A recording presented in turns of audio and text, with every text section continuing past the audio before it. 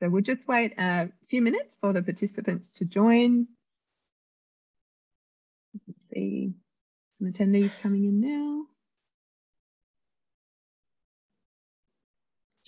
Just need a few minutes to allow the attendees to hit OK as they log in. Yeah, no dramas.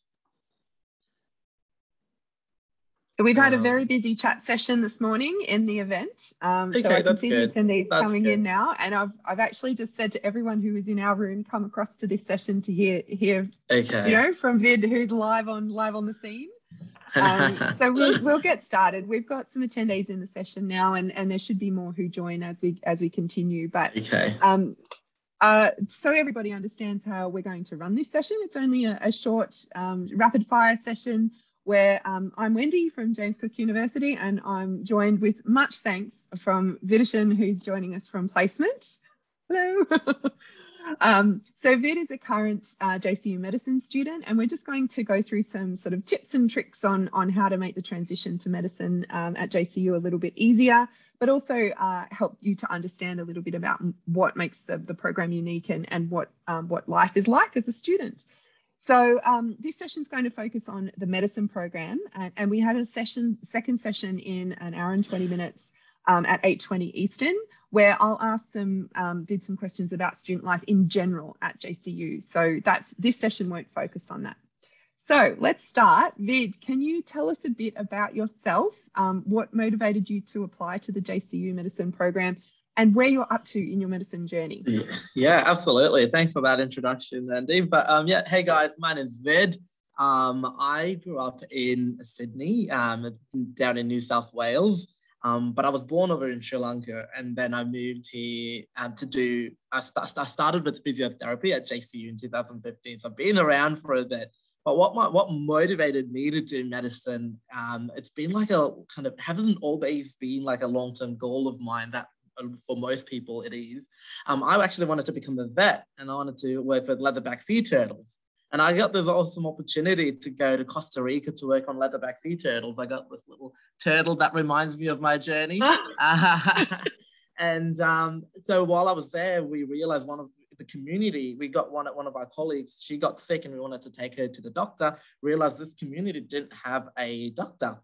They had to wait for 2 weeks to have a visiting doctor come through. And I'm like, look, animals, I wanted to be the voice for the voiceless. I know animals are important, but it kind of made me realize there are rural Australians or Indigenous people around the world and in rural communities who don't have adequate healthcare. And so that was that spark to me. And then from that day onwards, it wasn't that I wanted to be a doctor. It was like, I want to be a rural doctor.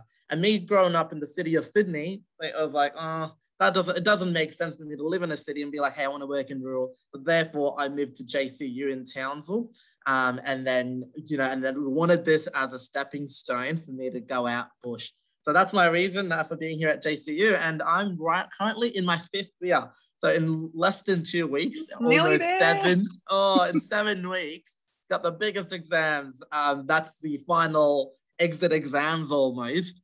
So really should be shitting bricks at the moment, but I'm still trying to get there and enjoying and currently on my placement. So in terms of placement, so in 5th year, you do a surgical placement, a medical placement, a pediatric obs and gynae, a GP, and I've done all of those and currently in my mental health rotation. Thanks, Vid. So I think I mentioned it at the beginning, but there were still some people joining. So Vid is joining us from the middle of a rotation, out of a round right now, and was online, on clinical placement until quite late last night as well. So it's very kind of you to join us. We really appreciate it. Okay. So you mentioned that you moved to Townsville to study medicine. Do you have any tips and tricks for making that transition easier? You know, for some of our students, it'll be moving from the other side of the world, and for you, it was moving from Sydney. Absolutely. So it's not, yes, moving countries for you guys is going to be a big challenge, but I had to go through that a couple of years ago when my family moved to Australia. But moving from Sydney to Townsville is almost the same. When I moved to Townsville, I did not know a single person in Townsville. I could have changed my name and pretended I was a completely different person if I had wanted to, but I decided, no, I'll stay the same bed. But the thing is that what you realize is a lot of people are on the same boat, and therefore that transition's a lot more easier because, you know, we're all on the same boat, you know, we're missing our families, the whole environment's new. So making friends has been super, super easy in Townsville, just at JCU in general. Doesn't have to be medicine related as well. Luckily for me, I've lived on campus to begin with. So that gave me an opportunity to kind of get my bearings and meet some like-minded people before I moved down into like a share house and things like that. But like in terms of like that transition, because this is one of the universities compared to my other friends who study at bigger universities down south, where you're just a number, or just a number that fills up the seat. We are very small enough, but big as well. We're small enough for the lecturers and clinicians to know you on a first name basis, which has been really helpful in a number of ways. One, you feel valid, and if you don't rock up to classes, you know, they do kind of recognize that. So kind of, you know, the best of both worlds. So the transition has not been a challenge for me, and I'm sure you guys will all be fine. Thanks, Vid. And I should say, Vid has just displayed the pride that our students tend to have in Townsville and Cairns, not to put down other locations. But it really is, you know, when you get to Townsville or Cairns and to either of our campuses, they are a community in themselves, and that's coming through really strongly for you, Vid. So we've actually, I'm happy to take questions in the chat, and if they're appropriate to this session, I'll ask them here. Otherwise, we can always respond to them in our room, or we can ask them in the next session. But there's a really good question from Kashaf that's come through now. How do you get placements? How do you get to be where you are right now? Do you just pick something out of a hat, or is there something a bit more behind it? No, I think that's a great question. And another thing that JCU is really good about is the fact that we have so many clinical hands-on experience from the get-go. They don't wait till you get to third year with giving you knowledge, be like, okay, now you're ready to go to the hospital. Nah. From first year onwards, you're expected to do a couple of placements. In first year, you organize your own GP placement, not a lot, like a couple of days, like 3-4 days of GP placement, just to get, you know, understanding of the healthcare system. And then towards the end of first year, you do a 2-week elective placement. So that could be anything in medicine or outside of medicine. If you feel like, hey, I want to see what does, I want to see what dentistry does. It's just, it kind of shows you what allied health. Because, you know, medicine, what you'll realize is that, you know, you guys, you know, we are not the sole health caregivers. Without a team of multidisciplinary, you know, allied health staff, it is impossible to deliver holistic care to our patients. So, you know, giving that understanding in first year. And second year, you just put your preferences down. You got to do a 4-week rural placement. And that can be happening in the middle of the year or at the end of the year. And you put your preferences down. And there are options, I'm not sure with COVID and whatnot, but in the past, there has been options where students can go back home and do their rural placement in their home country, but as long as it's in a rural town. But so that's a lot, some friends of mine have done that, but I got to go to this community called Collinsville. And, you know, there's a one single doctor town and you put your preferences down, but sometimes you might not get it. But, you know, as long as you go in with an open mind, and that's my biggest tip, you know, if you have an open mind towards placement and, you know, you're wanting to be there, you know, because, you know, especially on rural placements, what you give in, what you get back. If you go and be like, oh, I really don't like to do rural, and it's going to be a bit of a, you know, it's going to be a boring thing, you know, and that's what will translate through the clinicians and patients. Whereas, oh, hey, Menno's there too. So Menno's Canadian. Hey guys. So Menno can answer some of these questions, but Menno is, I'll like to introduce Menno. He is one of your Canadian friends who come up from Australia itself. So he'll be able to answer some of the questions as well. Thanks. We weren't sure if Menno was going to be able to join us, which is why we have double vid, which is fantastic. So thanks very much for joining us. I know, Menno, you're also on placement. So we've only got a few minutes left, and I'd like to just, we were just talking a bit about how placements are organised. So let's move on to a couple of other questions related to that. Can you tell us a bit, without obviously, you know, going into detail that's inappropriate, about what your day on a placement looks like, Vid? Yeah, so morning, so this, I'm just on my mental health rotation right now. So at 8 o'clock we came through and we get like a ward sheet, and that's like where all the clinicians write some of the patient details down. And then once we write, and then we sit down as the clinicians, the RMOs, the registrars, And then once we discuss which patients we're going to see, we're going to now join the team and then go for a walk along the ward, and then see these patients. And while we do, as medical students, you can take notes, you can sit on the corner and listen into the conversations as well, or help the clinicians by running around and taking some notes and whatnot. So you'd do that for half the day, and then whilst you do this, there'll be some sessions you'll be able to go on outreaches and things like that to different communities while you're on that same team. And then, so that depends on what rotation you're on. So mental health is a lot more didactic. Whereas surgery, Menno's just finished he's on his surgical rotation at the moment, I believe. So therefore then they'll do the same thing. They'll do some ward rounds and then go to some surgeries. And then, well, he'll get to scrub in, which, Menno, do you want to talk about that? Yeah, well, I guess, are we talking about 5th year specifically, or just just placement? Placement as a whole? Yeah, exactly. I guess, yeah. So you guys might already kind of know your first 3 years or your pre-clinical years, meaning kind of before you're in hospital. But in those years, you still get placement opportunities.